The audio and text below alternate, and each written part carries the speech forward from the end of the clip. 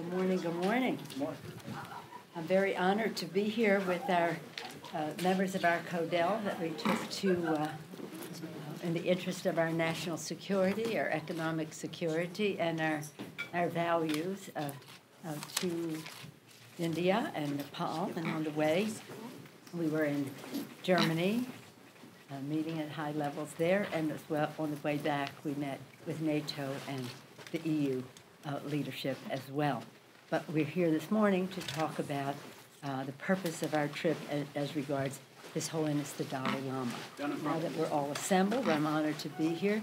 Our trip was bipartisan and included the visit to the Dharamsala was wonderful, and we were joined by Chairman Jim Sensenbrenner, who had been on the trip 8 years ago when we went, 08, almost 9 years ago, right? To India and to visit His Holiness. So this was a return trip both for Mr. Sensenbrenner and for me. And he spoke beautifully at the felicitation ceremony, which we will Twitter. We're going to tweet the live stream ceremony. We'll be on Twitter. And then we're joined by the ranking member, the top Democrat on the Foreign Affairs Committee, Eliot Engel, the chair of the Lantos Human Rights Commission in the House of Representatives, the bipartisan committee, Jim McGovern, who's, I call him the spiritual leader of our trip, Congresswoman Betty McCollum, who has been with us to Tibet and a champion for human rights, Congresswoman Judy Chu of California, Joyce Beatty of Ohio, and Pramila Jayapal of Washington State. We were particularly delighted to have a freshman. I always bring a freshman member on a leaders trip just to see the future and the constant reinvigoration of the Congress. And in this case, Congresswoman Jayapal was born in India. She'll tell her story, but everyone was delighted to see the entire delegation, particularly delighted to see Congresswoman Jayapal. So, again, as I said, last week we went to Germany, Belgium, India, and Nepal. Our delegation discussed a number of bilateral issues and regional concerns with our partners, and we were honored to be received by His Holiness the Dalai Lama. The chief concern of our delegation was the brutal conduct of the Chinese government to erase the language, the culture, and the religion of the Tibetan people, the challenges facing Tibetans in other countries. The situation in Tibet is a challenge to the conscience of the world. China weighs more heavily on any country, corporation, or personality who speaks out for the Tibetan people. It uses its economic status or any leverage to silence the voices of friends of Tibet.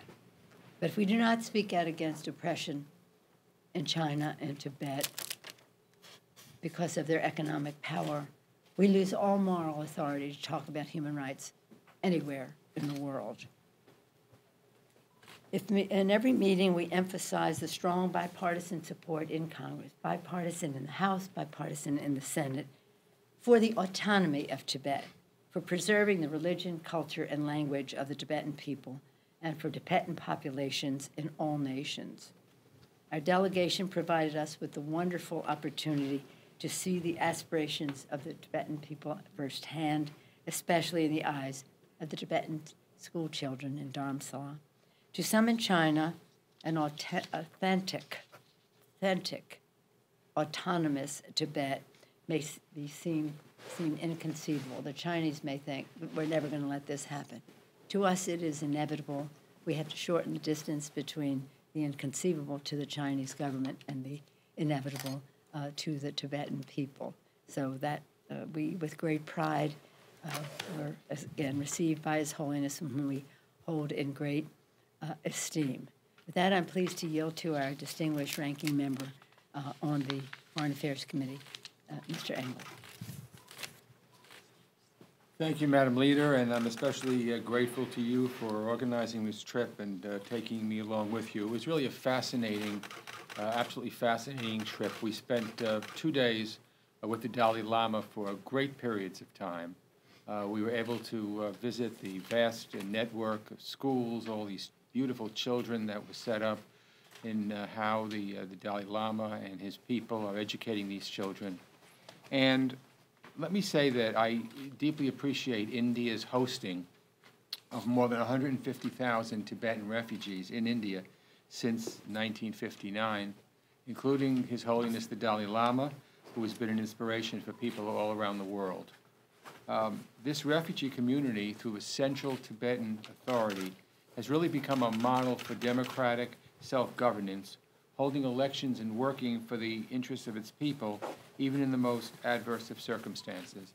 We also have a situation where many of these Tibetan people are also in Nepal, and we urged the government of Nepal to give these people certain rights. Unfortunately, many of them are stateless, sort of caught between two borders, and that's not something that we can countenance and accept.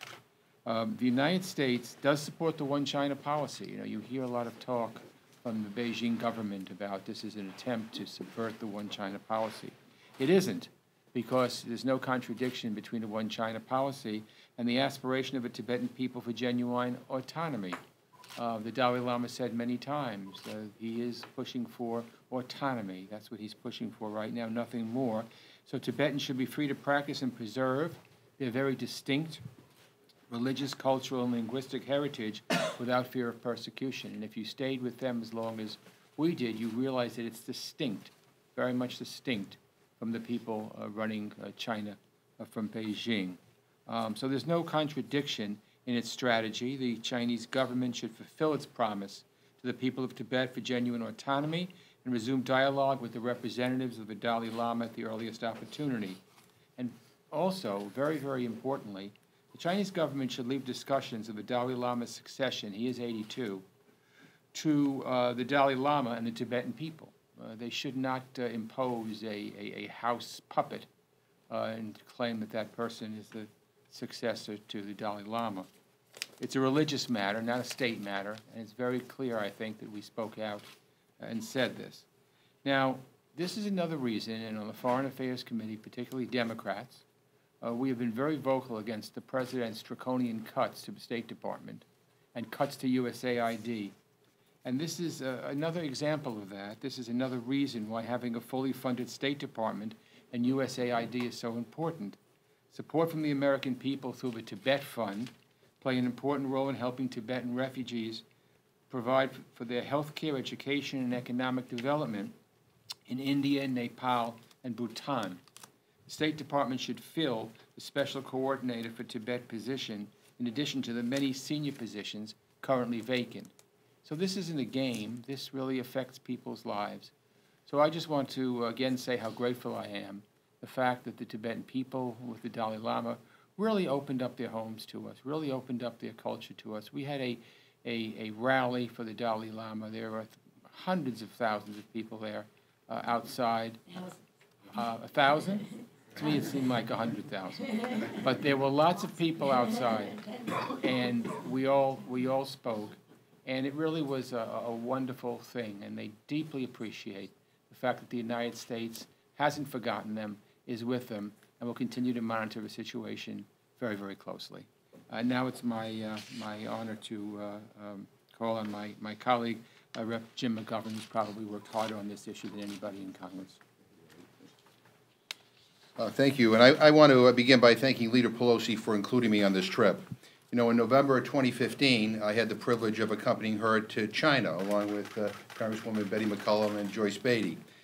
We were surprised and grateful at the time that the Chinese government allowed us to travel to Tibet because for years access had been routinely denied to members of Congress. I had hoped that was a signal that the Chinese government would reevaluate its policy toward His Holiness and the Dalai Lama and the Tibetan people. But sadly, the situation in Tibet and for Tibetans trying to flee China has worsened. This trip that we just returned from was to make clear to the Chinese government that the issue of Tibet is not going away. We were honored to be received by His Holiness the Dalai Lama, President Lobsang Sanjay, and thousands of Tibetans in Dharamsala. We are grateful to the Indian government and the people of India for being generous hosts to the thousands of Tibetans who have fled China. We believe His Holiness and Tibetans living in exile should be allowed to return home to Tibet and be able to fully practice their religion, celebrate their culture, speak their language, and have genuine autonomous status according to the middle way approach advocated by His Holiness the Dalai Lama. The Chinese government needs to respect the human rights of the Tibetan people and release all Tibetan prisoners of conscience, including the 11th Panchen Lama.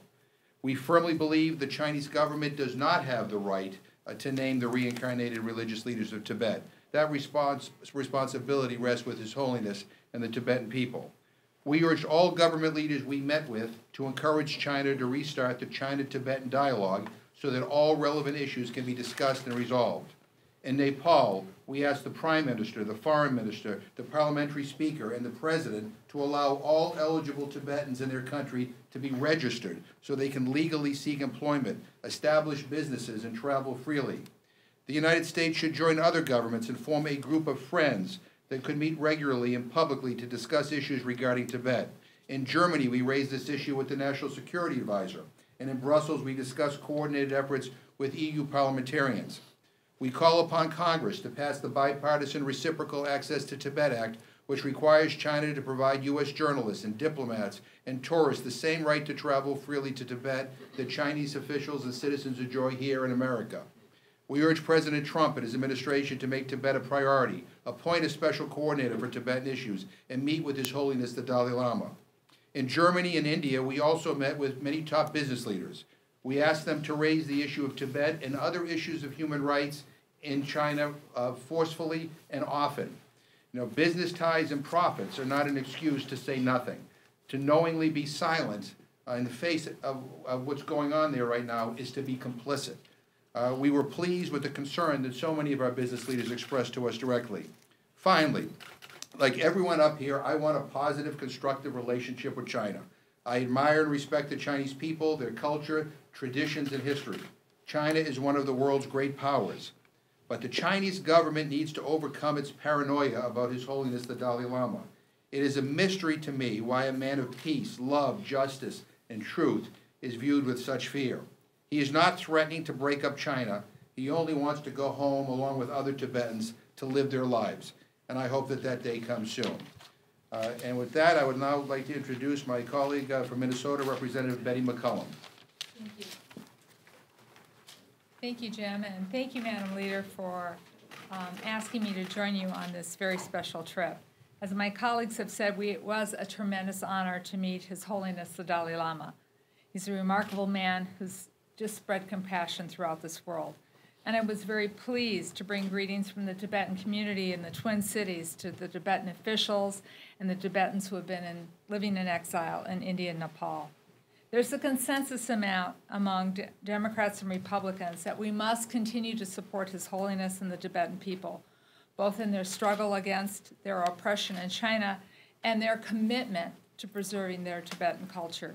We must speak out against the mistreatment of the Tibetan people by the Chinese government, no matter what pressure Beijing brings, as my colleagues have already said. And it couldn't become more clear to me than the trip that I was on in November in Tibet, in interacting with the monks, with the people from the Tibetan area, the guarded way in which they approached us. It was a fragile conversation that you had with people. They knew that they were being watched and watched all the time. When meeting with the refugees, the Tibetans in Nepal and in India, there was an openness, there was a relaxation, there was an embrace of who they were and not afraid to show who they are to us as Americans visiting there and trying to support them. It is with great disappointment that the Chinese government has not found a way forward to find the middle way, as the Dalai Lama has spoken about, so that the Tibetan culture can once again be vibrant and be in its home in China. As my colleagues and I also focus on human rights, I did take to heart the few moments that His Holiness spoke of our obligation to environmental stewardship. And being in the school with the Tibetan children made me realize His Holiness's message, once again, is for all of us, to live in peace, to live in harmony with one another and our planet. and I couldn't agree with him more. The conversations that we are having today and need to continue to have on human rights in Tibet is an important conversation to have. And I will firmly commit to not only have those conversations here in the United States with the people back home in Minnesota, my colleagues here in Congress, but with my colleagues who serve in governments all around the world. Thank you. I'm sorry. No. Judy and I sat next to each other on the plane for so long I've taken her for granted. I apologize.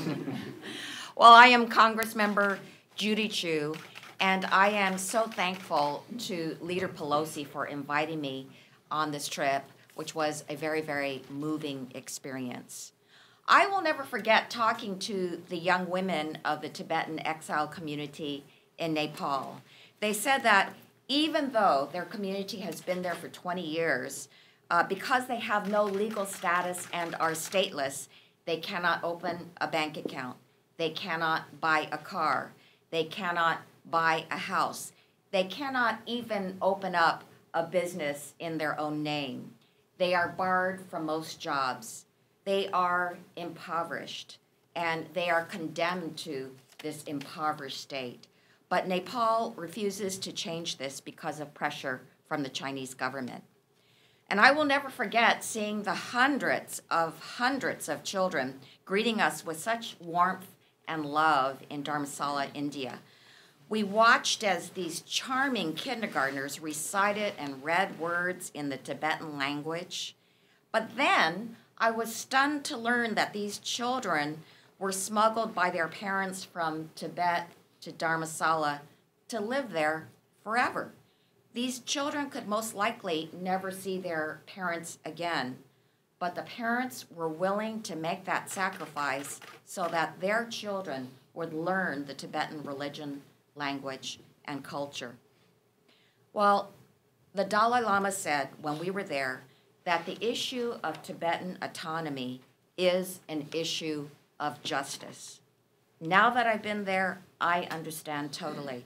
It is a justice for a people that merely want to practice their own religion, language, and culture.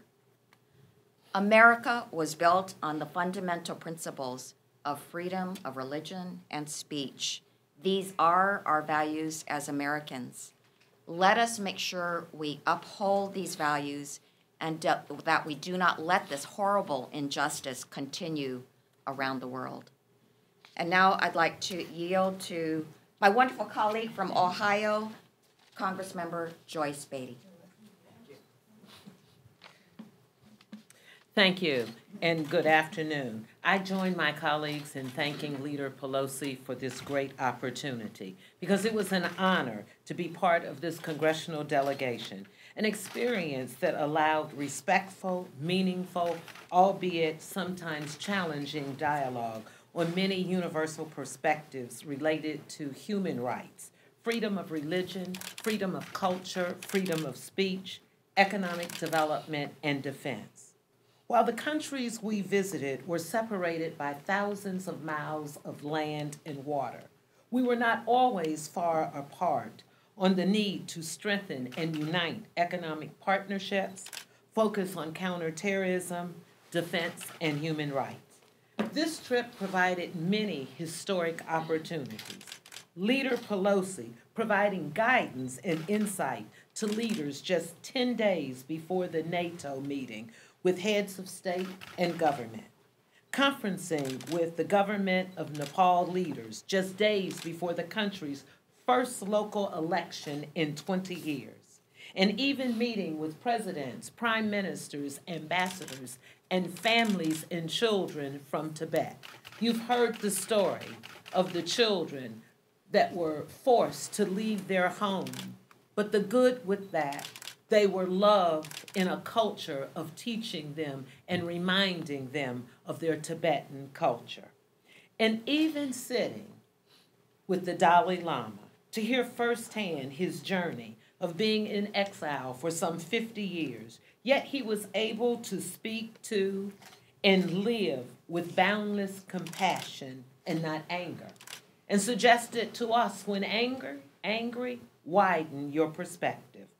Meeting and speaking with the Dalai Lama brought to my mind similar philosophies of Dr. Martin Luther King and Gandhi, who both advocated for nonviolence resistance, civil disobedience, and the best way to change human conditions around the world is through peace. Lastly, let me just say, reflecting on our journey, I am confident that we left an indelible mark, letting all those we met know that we represent a government that will never back down from the difficult conversations. We will take the lead on ensuring human rights is recognized through the world. We stand with the people of Tibet. We stand with the Dalai Lama, and we will continue to advocate here and abroad. Thank you, Leader Pelosi, for your continued leadership on improving the rights of all citizens of the globe. I am proud to stand with you in the bipartisan delegation, and it is indeed my honor to yield to the freshman colleague, my friend, Congresswoman Pramila Jayapal. Thank you so much, Representative Beatty, and thank you so much, Leader Pelosi, for including me on this very special trip. And it was special for two reasons. Number one, I've spent most of my life fighting for human rights, both in this country and around the world. And number two, I had the opportunity to return to my birth country, a country that I left when I was 16 years old, and now coming back 35 years later as a congresswoman, the first South Asian American woman in the U.S. House of Representatives, was truly a moving experience beyond words. It is of great pride to me that my birth country has welcomed the Tibetan people, has allowed for the government in exile to be set up in Dharamsala, and it was, I think, probably the honor of all honors to meet and be with His Holiness the Dalai Lama, but not only to be with him, but to see the aura of his presence on the Tibetan people and the degree of hope with which people still remain, even those born in India as I was born, but the hope that still remains that the Tibetan people will be able to return to Lhasa, that the Dalai Lama will be able to return, and that ultimately the preservation of their religion, culture, and philosophies will permeate that people, that country, and also our world. What we saw in Nepal was thousands of Tibetan refugees that are not being allowed to be registered, thousands of Tibetan refugees, therefore, that don't have the ability to get jobs, that don't have the ability to pay for their lives and raise their children, and really because of pressure from the Chinese government. And so we did raise in every single meeting in Nepal the need to be able to register those refugees and be able to continue to stand for human rights of the Tibetan people. What we saw in Dharamsala was children, as you've heard, and teachers, some teachers who have been there for 20 years, not only teaching the children about their ways and their culture and their religion, but also being parents to people who were, as you heard, smuggled over. One gentleman that we spoke to was smuggled over in luggage at the age of 11 to the border and brought into Dharamsala. So I'm so proud to be part of a delegation that has prioritized the human rights of people, that does not see a contradiction between economic freedom and security and human rights. Those two things must go together, and I think our message to the Chinese government and to any other governments that are feeling pressure is that this is the moment to speak up, not to stand down. And as Representative McGovern said, we have a number of things we're going to continue to push for, and we look forward to doing that. So with that, let me turn it back to our leader, Nancy Pelosi, who, as the Dalai Lama said, has been one of the great friends of His Holiness, one of our great champions for human rights. Thank you, Leader Pelosi. Thank you very much. Thank you to all of my colleagues for their dedication to American values as demonstrated in their leadership on this issue of the religion, culture, and language of the Tibetan people. What I do want to say about our trip, though, is we were able to speak to so many people in leadership and in governments because of the caliber of people on the trip and their standing on issues. Because all of our visits to any country are about our national security, our economic security, jobs, and about our values. and our security of our integrity of our values. So when Mr. Sensenbrenner was there, of course, he speaks of many from the Judiciary Committee, but from leadership on many issues. Mr.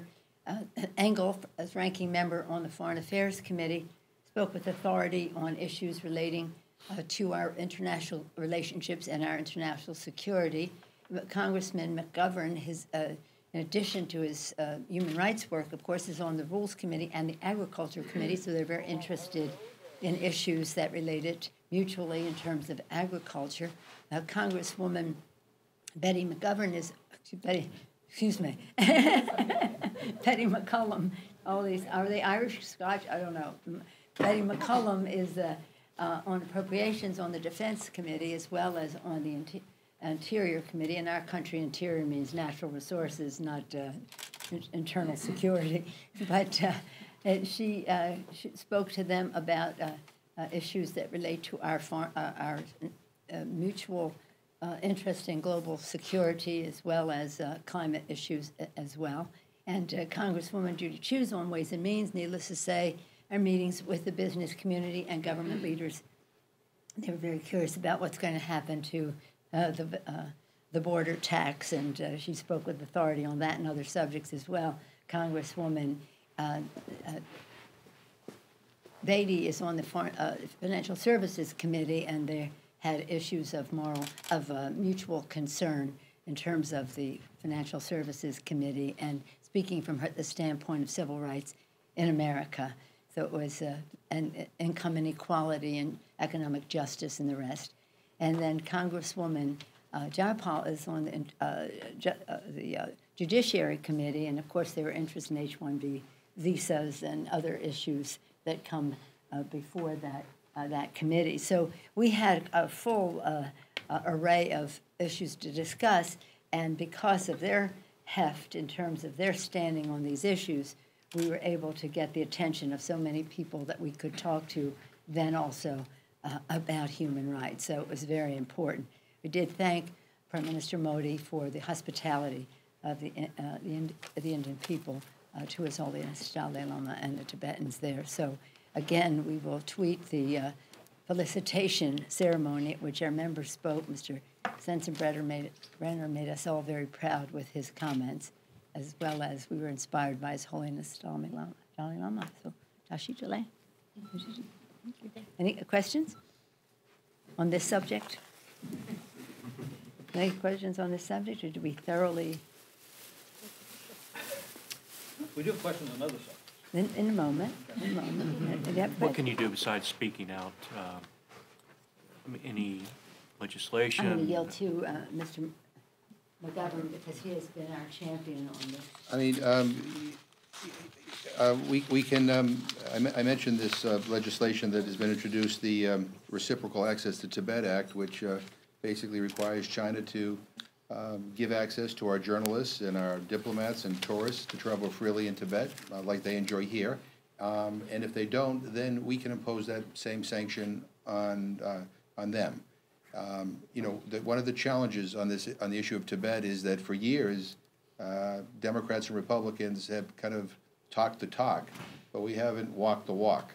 And there needs to be a consequence to this, to the brutality that the Tibetan people face in China. And this is, you know, a modest but I think appropriate action for Congress to take up. I think it would send a signal to China that we're really serious about human rights in Tibet, and hopefully it will give China pause to maybe reevaluate what they're doing.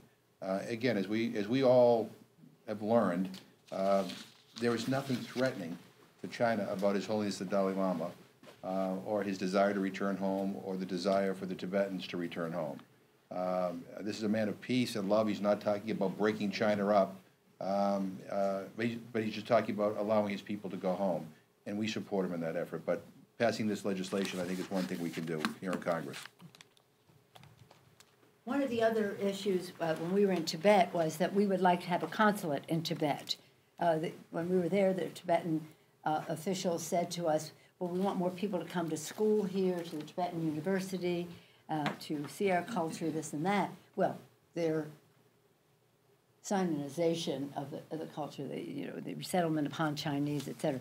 But we said to them, people are not going to send their children to school here unless there's a U.S. consulate here, because you're so far from Beijing. So as China wants more consulates in the United States, we think in the spirit of reciprocity that Mr. McGovern has advanced, that we should be able to have a consulate, and that should be a priority, a consulate in Tibet as well. Any comments that you would like to make, my colleagues, on this subject? Well, the thing is it's really important to know we have been on a path. We said we were going to do certain things, welcome the Dalai Lama here. We're very proud that the speaker had a luncheon for him last year, which was very gracious and lovely of him to do, bipartisan, bicameral luncheon. We said we would go to Tibet. We went to Tibet, saw for ourselves what was happening there so tragically. We said we would visit His Holiness in Dharamsala. So we have been, I think we've done 8 for 8, or no, 7 for 8. We have to try to get the legislation. But as has been said, it's bipartisan and bicameral, the support for Tibet. And this is about our values, who we are. But again, all of our travels outside start first with the protection of the American people, the growth of our economy, as well as the sharing of our values or commitment to our values. Any comment, please? Yeah, I'd like to just say a few words about the regime in Beijing. What happened in the 1950s when the Dalai Lama fled, they claimed that he was trying to overthrow the government, which is preposterous. And even if it wasn't preposterous then, it's certainly preposterous now, and the Dalai Lama has very clearly said that all he wants is autonomy for the people of Tibet. That should be a no-brainer. And I think that when we sit down with the Chinese officials at the highest levels, from the president on down, we ought to make it clear that Tibet is a priority, and it's certainly on our list of things that we're looking out for. There's no reason for the Tibetan culture to be destroyed. There's no reason, as I and my colleagues have mentioned, for literally hundreds and hundreds, perhaps thousands of children to be smuggled in away from their parents. All the people of Tibet are looking for is autonomy, and that poses no threat to the stability of the Beijing regime. And so again, I think in the United States, we have high-level meetings. We ought to make that known and ought to make it a priority. And what I saw with my eyes only reaffirmed all the things I've read all these many years. Thank you very much. Yeah, I'll just repeat the point. The Chinese government, including when we did meet with the president of China when he was here last time, well, not last time, we weren't at Mar-a-Lago, but when he was here at the Capitol last time, he said, Senator Feinstein and I made the point, she's been a real champion on this issue about what's happening in Tibet. He said, well, go see for yourself. And we said, fine, give us a visa, because for 25 years I've been trying to get a visa to get into Tibet. Tibet is a harder place for reporters to get into than, I believe, North Korea is. They really keep it blocked. But in any event, thank you for your question.